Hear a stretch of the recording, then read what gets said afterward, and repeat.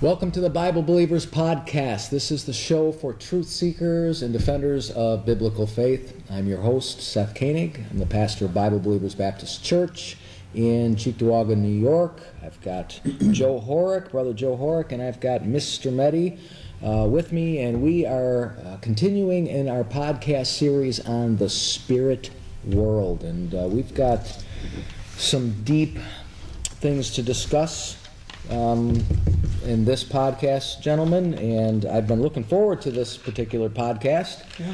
And I don't know how long it's going to take for us to get through the notes that we have in front of us. It might take a few podcasts, and then there's even more to follow.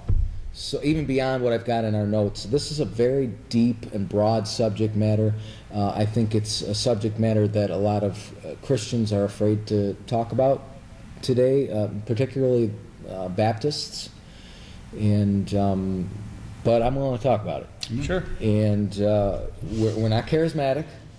I don't want anybody to think that we're charismatic. In fact, we're going to be referring to a charismatic person in a book, and we will be referring to, well, I don't know if we'll get to him in this particular podcast, but Dave Hunt as well, who would not be of our ilk. I mean, he uses a King James Bible. He's not a King James Bible believer, but he's got a lot of good information out there.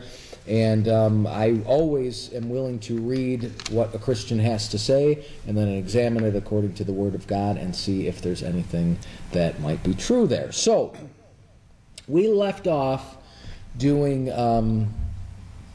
podcast number 18. It was called The Prince of Persia.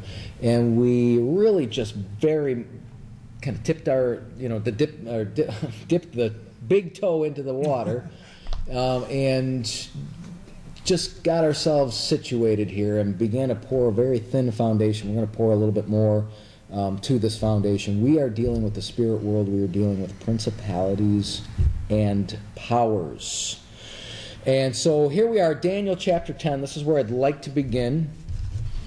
We left off with these verses at the last podcast, and we'll come back around to it. Let's go ahead and read Daniel chapter 10. How about I will read the first few verses, and then I'll have Joe Horick, if you could pick up from verses 10 and read 10 through 13 once I've given you the word.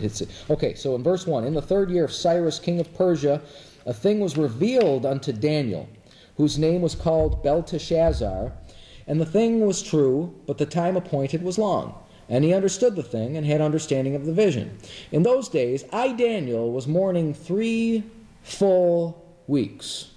When was the last time we mourned that long over things that were befalling our nation? Wow, yeah. In those days, I, Daniel, was mourning 3 full weeks. I ate no pleasant bread, neither came flesh nor wine in my mouth, neither did I anoint myself at all till 3 whole weeks were fulfilled. So what did he do there? Fasted. Fasted? Yeah. And then all of a sudden we're going to see the spirit world open up to this guy. Right. This is legitimate stuff. And we're going to come back around eventually to fasting in the life of a believer and just what kind of spiritual implications it has. And I believe it has grand spiritual indications here. And what we're dealing with now is Daniel praying, fasting, and he's waiting for an answer from the Lord. Of course, we have Scripture today. I mean, not that he didn't have Scripture, but we've got the completed revelation of God. So when we pray and fast, then we are to set our eyes upon the Word of God and pray for the answers from the Scripture. Daniel, unfortunately for him, he had signs and visions.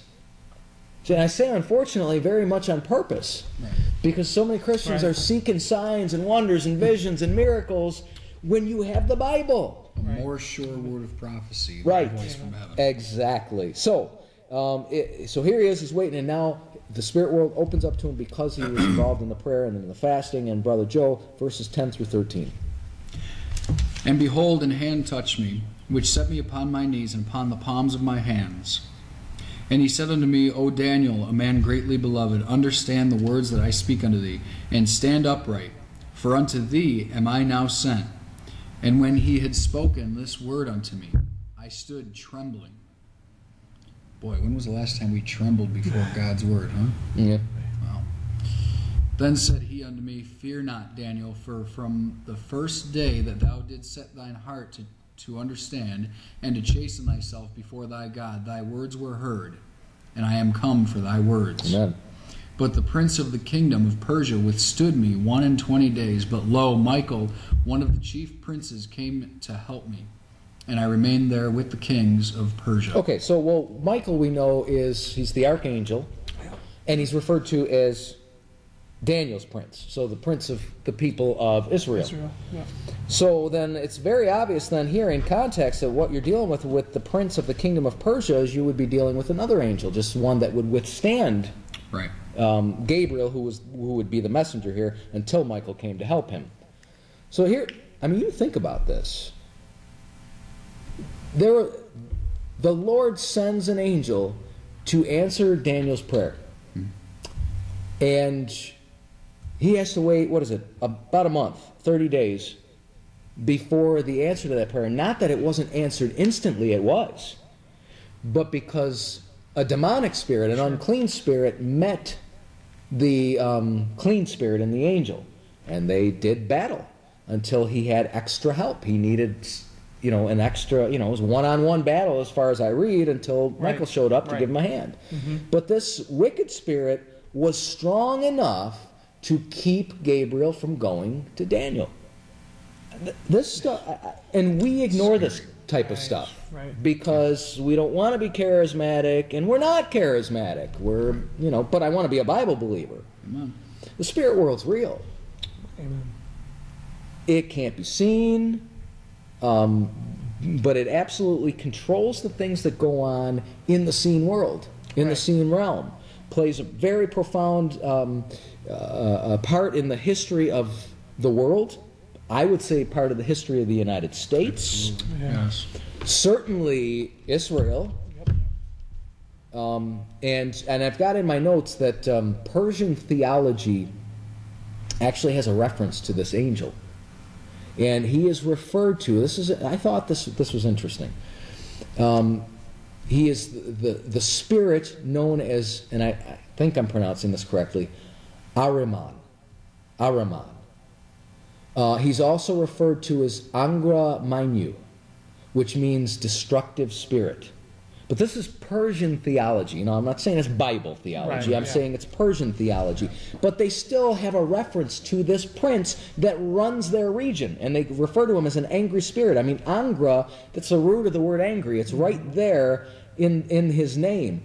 And this Ahriman, he's actually featured in a 2008 video game known as The Prince of Persia.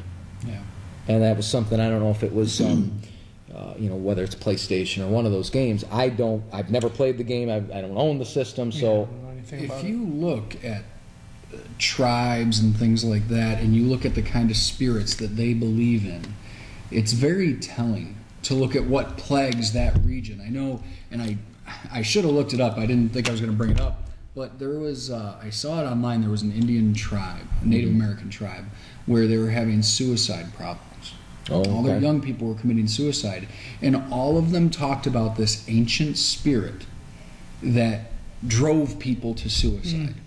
And it was well known in that region that that's that spirit that they believed in, that walked through the woods, and that it met people and basically led them to kill themselves. And there's different things like that out there. And this Persian spirit that they're talking about is an angry spirit that they believe controls their region. Right. And it's interesting, if you look into some of that stuff, it may not be right from the Bible, but the Bible makes it clear that there is a spiritual realm. Mm-hmm. Yeah. And it does us a disservice to completely ignore it.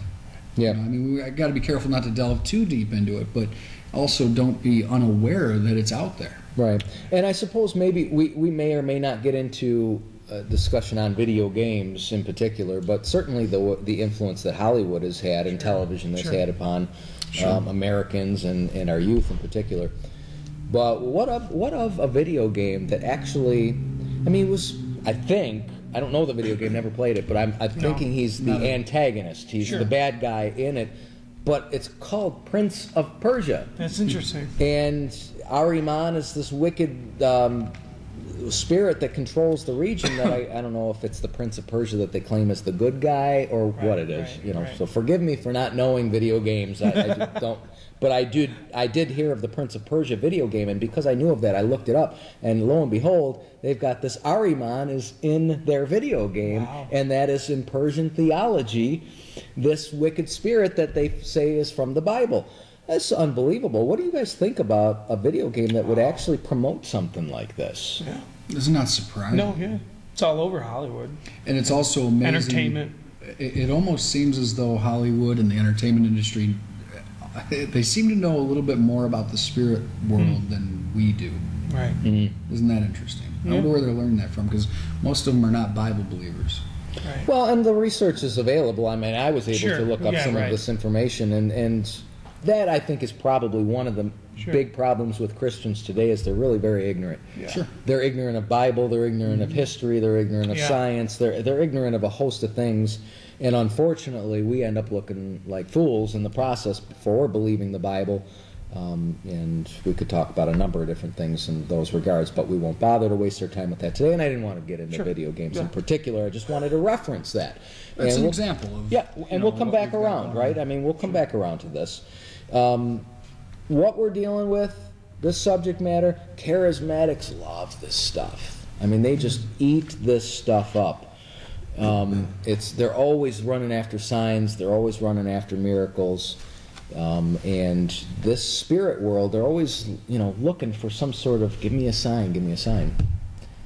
And Brother Ed Luongo, who is sometimes on the podcast, I mean, he says, you go looking for spirits, you'll find them. Right. That's right. And it's true.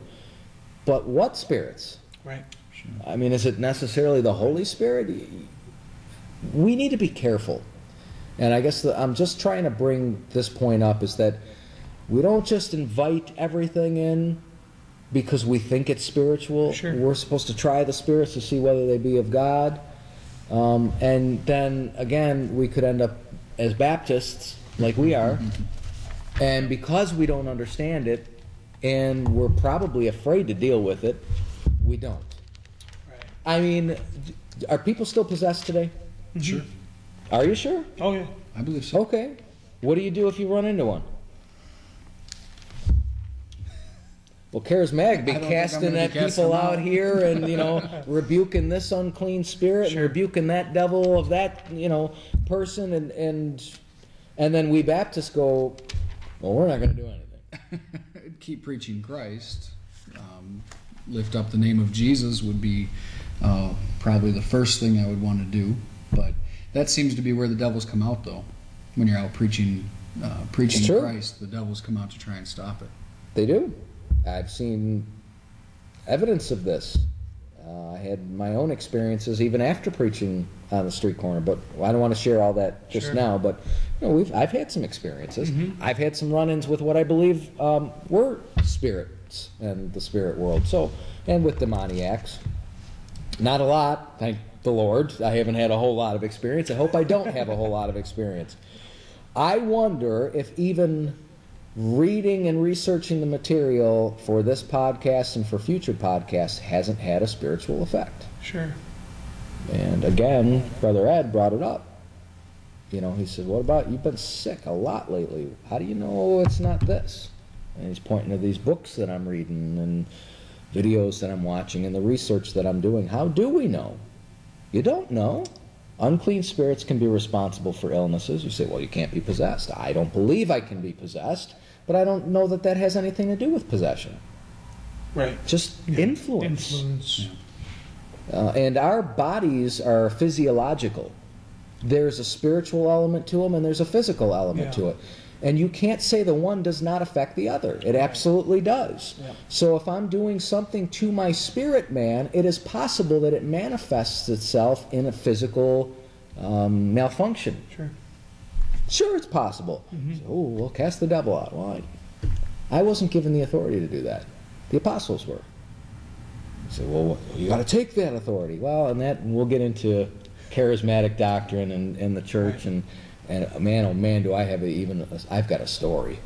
But we're not doing it right now. Yeah. But just keep watching the podcasts. Just some of these experiences and the things that I'm hearing from other people is Sure. unbelievable. Well, even to add on to what Seth was saying, studying for this stuff, you know, he gave me one of these books to read, and I told him, I think I was on a Wednesday night service, I'm like, some of this is kind of creepy. I'm not going to lie. And I was reading it before bed or something. You know, that's real smart. But, you know, but you get into some of the stuff. But it's important because, yeah, that's a good book, but this is a better book. Yes. Amen. And the Jesus of this Bible has Amen. my soul. So Right. I, cling to this, but it's good to know about this stuff because It enough is. Christians don't. The Bible says we're not ignorant of his devices, of Satan's devices.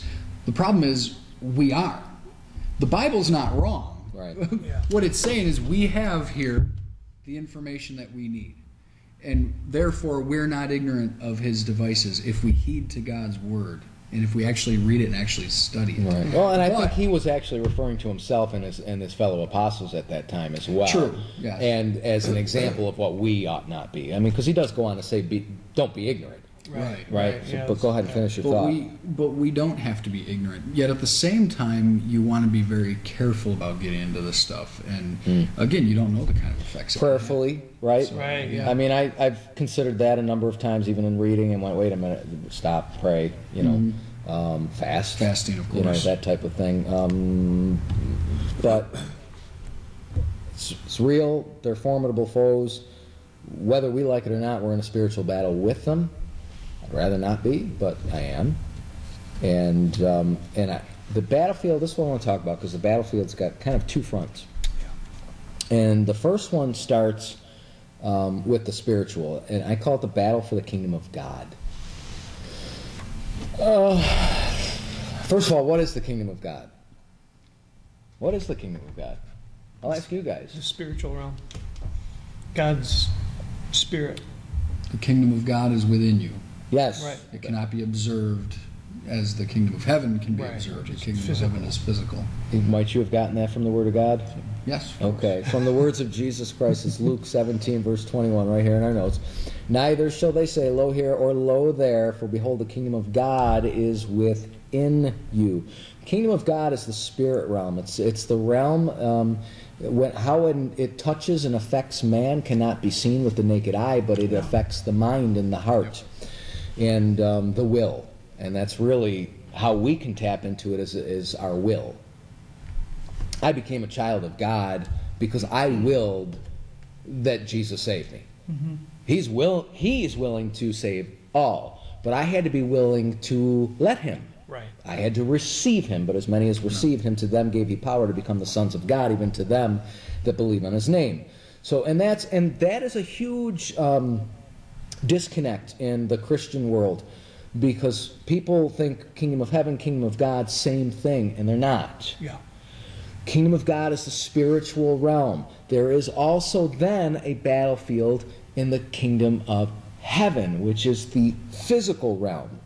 But it begins in the kingdom of God and translates down to the kingdom of heaven.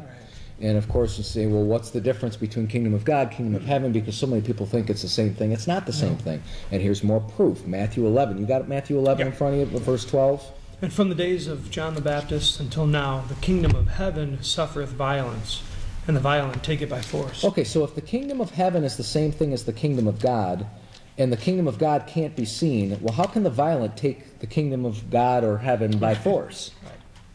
Two different. Either the Bible is mistaken, which I absolutely refuse to believe. I've been reading it far too many years. Can't be. or it means what it says it means. Right. And kingdom of God is not kingdom of heaven. Kingdom of heaven is not kingdom of God. Words mean things. Yep. And so one of them, kingdom of heaven, is a physical one. It suffers violence. It's taken by force. You see it. Nations rising up against nations. Kingdoms against kingdoms. Wars. Rumors of wars. All those things that Jesus talked about, in particular heading towards the tribulation and then through the tribulation. But they have a starting ground. And it's in the spirit realm, just like we're reading about here with the book of Daniel. How did it start? Daniel was doing spiritual things, praying and fasting. Right. Yep. And he had a spiritual response to that prayer. But it needed to manifest itself in the earthly realm. And in that time, trying to get to the earthly realm, Gabriel was held in the spirit realm by that unclean spirit until he was able to break through with Michael's help and to get here, isn't it? Gabriel needed help. He needed help. Yeah. But Gabriel. But Benny Hinn needed help. combined the spirit. Here we go. Not to get off topic. No, but you But see, that's the kind of stuff who that you Christians are in so- Christ. That's what they say. You know, you don't understand the authority you have in Christ. That was good, Joe. Angels. I wouldn't want to meet an angel in a corner, you know, or in a dark alley or whatever. Not a good one or a bad one. Right. Because I would quake. I would tremble in their presence. Just like Daniel did. Yes. But to say we have this authority, wow. That is ignorance of Scripture. Yeah. It's dismissal of the power of the God of this world. Yeah. And I'm not trying to toot any horn because, well, my God's better than that God. Right. But the God of this world is not Jesus Christ. Right. Not according to Scripture. Not according to a King James Bible. He Some will other be. versions. I mean, he will be. Yeah. Right? I mean, he's got to take the throne. He hasn't taken the throne. He's not in Jerusalem. He's not sitting on the throne. All that stuff that he talked about was not spiritual only. He's physically going to return. He's Right. physically Amen. going to take that throne. Just like we may be a picture of spiritual Israel, but he's coming back for physical Israel. He is going to set his throne back up. The 12 tribes of Israel have not been abandoned. The Lord did not put them off permanently. He set them aside. Romans 9, 10, and 11, he's coming back to them. Right. He's going to eventually marry us, and his work with us will be done because we'll be perfected. And he's going to go back to the kingdom of heaven and deal with that realm. All the principalities and powers, these wicked men in high places running wicked governments. And that's what we're dealing with here. That's what Satan is controlling. Right. Governors, legislators, presidents, popes, dictators, religious men, and leadership. They are all affected by the God of this world and his host. Yeah, see, Jesus said that he would build his church and the gates of hell will not prevail against it. That's the kingdom of heaven, or kingdom of God, I'm sorry. But the kingdom of heaven, that is being ruled by the devil. That Sure is is. being ruled by the prince of Persia, the Sure. powers of the air. You know, it's not the violent take it by force. They are two totally different things: the kingdom of God and kingdom of heaven, and that's what people don't realize. But we don't, as Christians, I guess I would just continue to stress that we can't be ignorant. You know, a lot of times people say, "Oh, God is in control," in the sense that He's not out of control, Right. But Right. there's some other people or other beings that are in control of this world right now. Right. God is fully in control of himself as he relinquishes control of the earth to Satan. Yeah. Or of this world, I should say, to Satan, not the earth. And there's a difference there, even. World, spiritual. Sure. Earth, physical. It's the same, and this is the reason why the Jew crucified Jesus Christ.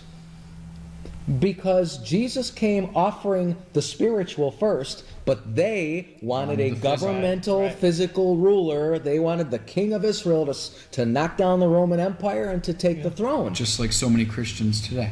Yeah. Carnally minded. Yep.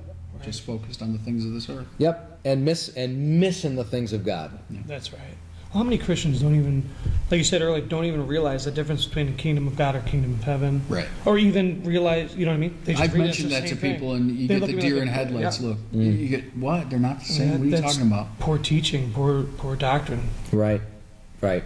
Okay, well, I mean, we're trying to cut these podcasts down to a decent time.